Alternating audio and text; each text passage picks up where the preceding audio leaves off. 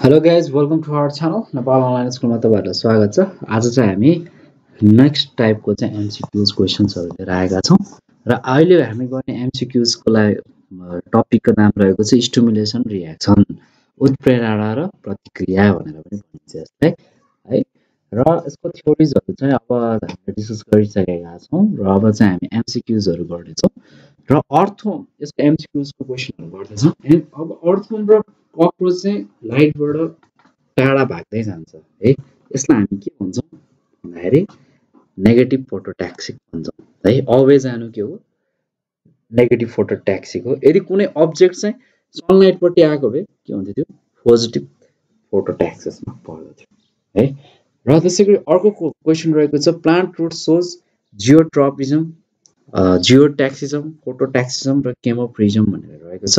यसको पनि एन्सर चाहिँ हो यो चाहिँ जियोट्रोपिज्म नै है।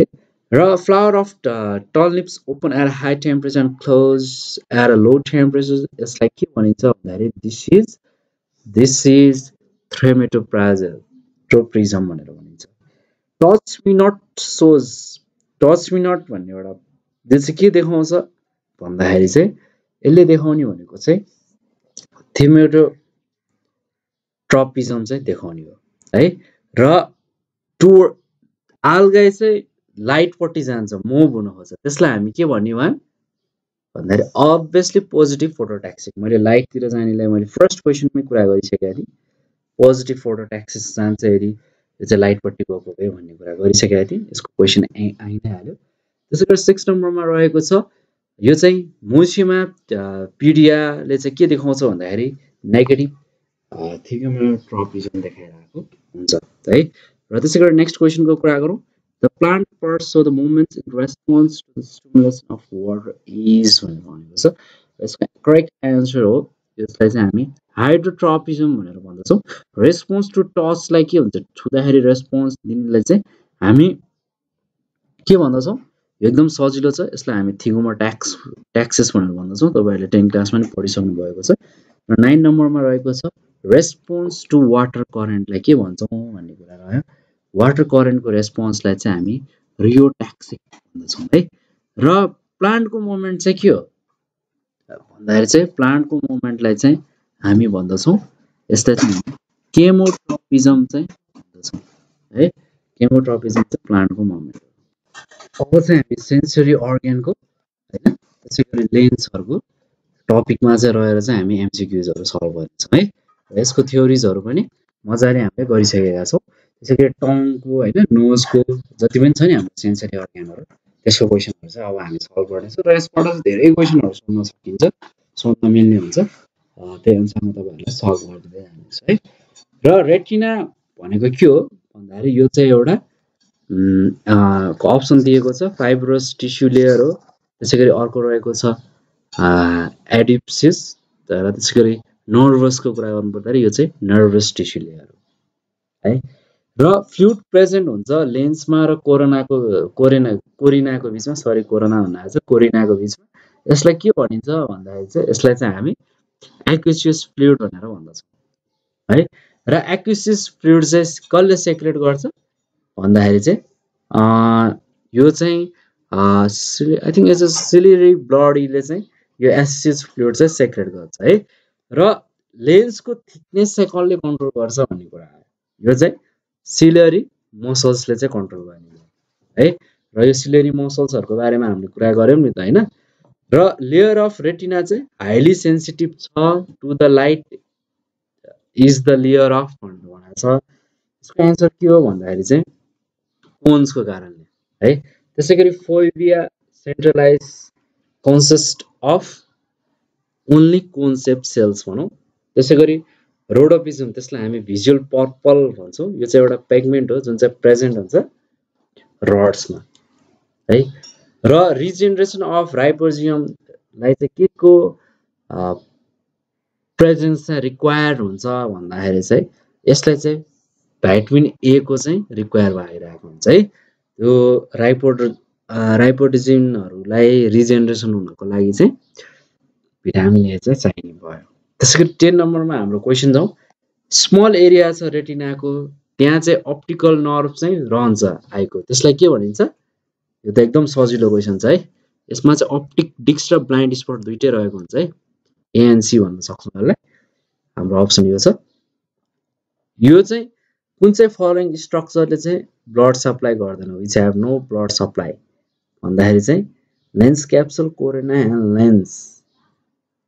यो चाहिँ कुनैमा पनि सबैमा चाहिँ ब्लड सप्लाई हुँदैन हाम्रो बडीको। र रड्सहरू सिचुएटेड स्टिमुलेट गरेको हुन्छ केले भन्दाखेरि यो चाहिँ लो इन्टेन्सिटी लाइटले गर्दाखेरि। कोनहरू चाहिँ एकदमै सेन्सिटिभ छ टु भनेर भनेको छ। कोन केमा लागि सेन्सिटिभ छ भन्दाखेरि ब्राइट लाइटको लागि है। उज्यालो हुँदाखेरि no no no no no I think both कलर्सको पनि कुरा छ। कलरले पनि कहिलेकाहीँ असर पार्छ। बिएनसी दुइटै हो है। कोनलाई चाहिँ सेन्सिटिभ चाहिँ कलरदेखि पनि हुन्छ र ब्राइट लाइट दुइटैदेखि हुन्छ। र अर्को 14 नम्बरमा क्वेसन रहेको छ ल्याक्रिम ग्ल्यान्ड सेक्टर्स टियर्स र टियर्स चाहिँ केले कम्पोज भएको हुन्छ? एक्सेप्ट म्युकसले गर्दा है। र कन्जक्टिभ चाहिँ कज गराउन सक्छ। कन्जक्टिभाइटिसको कुराहरू पनि हामीले पढिसकेका छौँ। अब कसले गराउन सक्छ भन्ने कुरा क्वेसन सोधेको छ। यो चाहिँ इरिटेन्सले नि गर्न सक्छ, एलर्जिक रिएक्सनले पनि गर्न सक्छ। त्यो मतलब अल अफ द एबभ भनौँ है। माइक्रोब इन्फेक्सनहरूले पनि गराउन सक्छ। त्यसैगरी cataract is the opacity of भनेर भनेको छ। यसको एन्सर चाहिँ लेन्स हो। र कलर्ड पार्ट अफ आई छ नि, आँखाको कलर्ड भागलाई चाहिँ के भनिन्छ भन्दाखेरि चाहिँ यसलाई चाहिँ हामी आइरिस भनेर भन्दछौँ। र त्यसै गरी अब रेटिना थाहा छ नै छ, रेटिना होइन भनेर चुज गर्न छोड्न सकिहाल्नुहुन्छ। कोरेड पनि तपाईँहरूले छोड्न सकिहाल्नुहुन्छ। त्यही भएर यो त इजी नै छ। स्केलरको बारेमा नि बुझिसक्नु भएको छ भने केही प्रब्लम हुँदैन। त्यसै गरी 18 नम्बरको कुरा गरौँ। 18 नम्बरमा चाहिँ अपिथेलमा scope can be use to detect भनेर भनेको छ।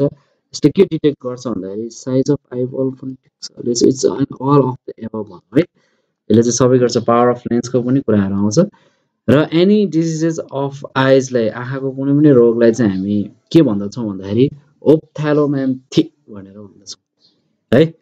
र रिप्चरको कुरा गर्नु पर्दाखेरि चाहिँ रिचर अफ एन आई बललाई के भनेर भनिन्छ भनेर भनेको छ। यसलाई चाहिँ हामी ओप्थ्यालोमोरिक्सेक्स भनेर भन्दछौँ। त्यसै गरी प्रेसबाइफिया क्यान बी करेक्टेड विथ भनेर भनेको छ। यो चाहिँ हामी करेक्ट गर्न सक्छौँ बाइफोकल लेन्सले। त्यसै गरी आस्टिग्मेटिजमलाई चाहिँ करेक्ट गर्न सकिन्छ के को लेन्सले भनेर भनेको छ। यसको बारेमा डिस्कस गरिसकेको छ है। यसलाई चाहिँ हामी सिलिन्ड्रिकल लेन्सले गर्न सक्छौँ। त्यसै गरी मायोफियालाई चाहिँ हामीले केले करेक्ट गर्न सक्छौँ भन्दाखेरि कन्केभ लेन्सले। त्यसै गरी हाइपरमेट्रोफियालाई चाहिँ हामीले केले करेक्ट गर्न सक्छौँ भन्दाखेरि चाहिँ यो चाहिँ कन्भेक्स लेन्सले है। र यो पार्टबाट चाहिँ धेरै क्वेसनहरू सोधेको छ है। यो किन भन्दाखेरि क्लास स्ट्यान्डर्ड 10 मा तपाईँहरूले यो कुराहरू पढिसक्नु भएको छ नि होइन। र यहाँबाट सोध्छ धेरै जस्तो प्राय क्वेसनहरू यो पार्टबाट सोद्धाखेरि। ग्ल्यान्ड्स अफ जिन इज फाउन्ड इन भनेर नेक्स्ट क्वेसन रहेको छ। ग्ल्यान्ड्स अफ जिस इज फाउन्ड इन भन्दाखेरि यो चाहिँ भेटिन्छ आइजमा। र त्यसै गरी द डिजिज अफ आई यो चाहिँ कमन छ ओल्ड एजमा। त्यसलाई हामी के भन्दछौँ भन्दाखेरि चाहिँ यसलाई चाहिँ हामी कन्जक्टिभाइटिस भनेर भन्दछौँ। र यो चाहिँ कमन हो ओल्ड एजमा। तर यो चाहिँ कन्जक्टिभाइटिस चाहिँ यो बच्चाहरूलाई पनि धेरै लाग्छ है। स्पेसली 15-16 इयर्स ओल्डको मुनिका बच्चा-बच्चीहरूमा नि यो कुराहरू देखिन्छ प्रब्लम। र कुन चाहिँ फलोइङ स्ट्रक्चर चाहिँ refraction of light entering the आइज भनेर भनेको छ। यसले चाहिँ इट्स बिकज अफ ह्युमरस लेन्सको इट्स अलमा टिक लगाइदिउँ। र 28 नम्बरमा कुरा गरौँ। कुन चाहिँ फलोइङ चाहिँ पिगमेन्टेड लेयर हो भनेर भनेको छ। यो चाहिँ कोराइड्स हो है। र एक्सटर्नल पिना चाहिँ केले कम्पोज्ड अफ भनेको छ। यो चाहिँ कम्पोज्ड भएको छ फाइब्रोइलास्टिक क्राटिजेलाले। र अर्को रहेको छ स्ट्रिमुलस gland secrets स्ट्रिमुलक्स or wax or sticky materials that contents. एउटा स्टिकी मेटेरियल्स हो जसमा कन्टेन्ट हुन्छ लाइसोजम, it's a micro इम्युनोग्लोबुस, it's an बिएनसीमा लगाइदिनु है। यो दुइटै हुन्छ यसमा। र अर्को नेक्स्ट क्वेसन रहेको छ 31 नम्बरमा रह्यो कुन चाहिँ फलोइङ अडिटरी असल्स चाहिँ इज अर हामर सेप्टको रहेको छ ह्यामरको जस्तो सेप्टको चाहिँ कुन चाहिँ छ भन्दाखेरि यो चाहिँ म्यालिसियस हो फिगर तपाईहरुलाई मैले एकचोटि देखाएको छु यसको बारेमा अलिकति डिटेलमा बुझ्नु पर्ने हुन्छ अहिलेलाई झट्ट भोग्दिन होला बडी ल्याम्थिक इज लाइन्ड विथ भनेर भनेको छ यो चाहिँ लाइन गरेको छ हामीले पेरिस्टियमको लागि र इन्डोफाइलम इज प्रेजेन्ट इन भनेर भनेको छ यो चाहिँ प्रेजेन्ट कहाँनेरि हुन्छ भन्दाखेरि मेम्ब्रेनस ल्याब्रिन्थमा है त्यसैगरी ट्रु अर्गन्स अफ हियरिङलाई के भन्दछ भन्दाखेरि चाहिँ यसलाई चाहिँ हामी अर्गन अफ पर्टी भनेर भन्दछौँ र एउटा यस्तो स्ट्रक्चर जहाँ चाहिँ अडिटरी फङ्सन चाहिँ हुँदैन त्यस्तोलाई हामी के भन्दछौँ भनेर पनि क्वेसन रह्यो है र यसलाई चाहिँ हामी सेमी सर्कुलर क्यानल्स भनेर भन्दछौँ हेयर सेल जुन चाहिँ प्रेजेन्ट भएको छ वालमा त्यसलाई हामी के भन्दछौँ भन्दाखेरि यसलाई चाहिँ हामी एम्पिलियस एन्ड इट्स अलमा टिक लगाइदिउँ गाइज है त्यसैगरी नर्मल हियरिङ रेन्ज चाहिँ म्यानको कति छ भनेर चाहिँ यो पनि धेरै चोटि चाहिँ आएको छ क्वेसन है र यो चाहिँ 20 हर्ट्जदेखि 20 किलो हर्ट्जसँग हो यसको करेक्ट एन्सर के हुन्छ तपाईलाई अझ बेटर थाहा हुन्छ मलाई भन्दा रङ छ कि राइट छ एकचोटि कमेन्ट गरिदिनु होला है र 38 नम्बरमा कुरा गरौँ इयर चाहिँ एउटा मोस्ट सेन्सिटिभ छ केको लागि भन्दाखेरि 20 देखि 20 किलो हर्ट्जसम्म त उसको एउटा नर्मल हियरिङ रेन्ज नै भयो मान्छेको हैन र अब कति अब इयर चाहिँ कति सेन्सिटिभ छ कति हर्ट्जसम्म जाँदाखेरि चाहिँ केही प्रब्लम नहुने छ है कति किलो हर्ट्जको कुरा लेखाएको छ अप्सन्सहरु चाहिँ धेरै दिएको छ अब यसको चाहिँ कुरा गर्नु पर्दाखेरि चाहिँ 2 देखि 3 किलो हर्ट्जसम्म जाँदाखेरि चाहिँ यो चाहिँ एकदमै सेन्सिटिभ हुन्छ यो केसमा चाहिँ है र 39 मा कुरा गरौँ 39 मा चाहिँ प्रेसिस्टिङ अफ हियरिङ इन ह्युमन चाहिँ कति रहेको छ भनेर चाहिँ सोधेको छ यो चाहिँ 0.1 सेकेन्ड्स हो र correct arrangement of year असिलेसन्स from outside inward is भनेर क्वेसन रहेको छ यसलाई चाहिँ हामी म्यालिसियस इन्कस स्टेपिस भनेर चाहिँ भन्छौँ है र 41 नम्बरमा जाउँ हाम्रो मेन फङ्सन इयरको के हो भन्दाखेरि चाहिँ यसको मेन फङ्सन चाहिँ सबै हो साउन्ड प्रिकर्सन नि हो लोकलाइजेसन नि हो अथवा अल अफ द एबभ भन्न सक्छौँ है ब्यालेन्स पनि गर्छ आँखाले सरी इयरले कानले र साउन्ड चाहिँ कसरी हामी सुन्न सक्छौँ भन्दाखेरि यो चाहिँ साउन्ड हामीले सुन्न सक्ने भनेको चाहिँ यो चाहिँ हामीले 42 लाई नि अल भनौँ इयर कन्डक्सनले पनि हुन्छ बोन कन्डक्सनले पनि म्याटर गरिरहेको हुन्छ र फ्लुइड कन्डक्सन सँगसँगै है र चाहिँ आई थिंक इट्स 42 मा D I think it's all is the correct वन र डिफनेस चाहिँ अब हैन बहिरो चाहिँ कसरी बनाउन सक्छ मान्छेलाई भन्दाखेरि चाहिँ long exposure to high level noise drugs र year infection I think it's better to say all है यसमा पनि सबै कारणले कज गर्न सक्छ हामीले लजिकल पार्टमा चाहिँ आफ्नै लजिक युज गर्नुपर्ने हुन्छ है र यस मध्येको चाहिँ सबैभन्दा स्मलेस्ट चाहिँ कुन छ भनेर भनेको छ र यो चाहिँ स्टेपिस हो है र इपिडर्मिस इज कम्पोज्ड अफ भनेको छ यो केले कम्पोज्ड भएको छ भन्दाखेरि यो चाहिँ स्ट्रेटिफाइड इपिथेलियमले हो र स्ट्रक्चर चाहिँ फाउन्ड हुन्छ इन द डर्मिस इजर आरलाई त्यसलाई हामी के भन्दछौँ 46 नम्बरको चाहिँ करेक्ट एन्सर रहेको छ चाहिँ स्वीट ग्ल्यान्ड पनि हो स्क्याबियस gland sensory nerve I think it's all of the अबभ is the correct वन र अर्को 47 नम्बरमा चाहिँ a part of here अबभ the स्किनलाई हामी के भन्छौँ स्किनको माथिको भागलाई हुने त्यो हेयर कपालहरुलाई हामी शाफ्ट भनेर भन्छौँ थाहा छ होला नि तपाईहरुलाई हैन त्यसैगरी 48 नम्बरमा कुरा गरौँ डेथ अकर्स हुँदाखेरि बडी टेम्परेचर चाहिँ कतिले घटेको हुन्छ भनेर तपाईहरुले डेथ बडी सामना भएको छ भने एकदम चिसो देखिन्छ नि है जनरली अलिकति कोल्ड भइसक्यो हुन्छ अलिकति सर्टेन टाइम पछि है र यो चाहिँ लगभग 25 डिग्री सेल्सियस सम्म चाहिँ फल भइसक्छ भन्नुको मतलब 25 डिग्री भन्दा बिलो नै हुन्छ जनरली एक्ज्याक्टली यति नै हुन्छ भन्ने त छैन बडीमा डिपेन्ड गर्छ र यो चाहिँ 25 डिग्रीबाट बिलो हुन्छ जनरली र which of the following is considered to be an appendages of the skin को कुरा गर्नु पर्यो स्किन को एपेन्डेज को लागि चाहिँ के चाहिँ कन्सिडर छ भनेर भनिएको छ यो चाहिँ हेयर नै कन्सिडरेबल छ र in the deepest layer of डर्मिट there is के छ epithelium tissue or I think it's an arable tissue is the correct one है अर्को 51 नम्बरमा रहेको क्वेशन छ sensory nerve ending of the dermis are sensible to भनेर भनेको छ। यसको करेक्ट एन्सर हो प्रेसर पनि हो, touch sub all the above भनौँ है, पेन पनि हो। There is the cluster of sale at the basis of here focus which is known as, त्यसलाई के भनेर चिनिन्छ भन्दाखेरि बल्ब भनेर चिनिन्छ। गोसेस फ्लेस चाहिँ कज कसरी हुन्छ भन्दाखेरि चाहिँ यो चाहिँ कज गराउँछ एरिस्टोस पिलोरियमले। र कति पर्सेन्टेज अफ वाटर चाहिँ कन्टेन हुन्छ स्वेटमा भनेर भनेको छ।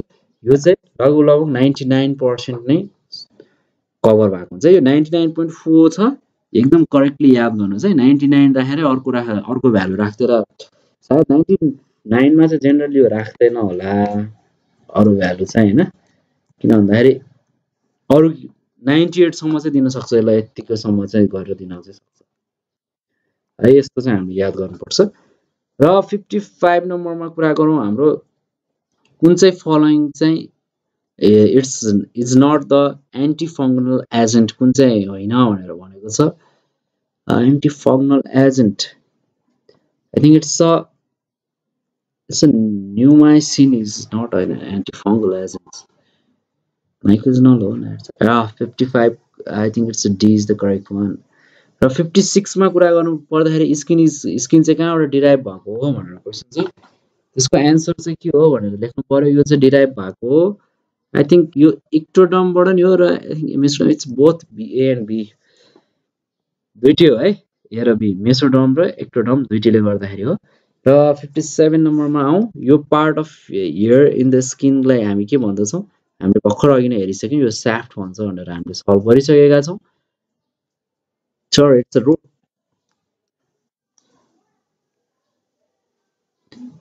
It's shaft.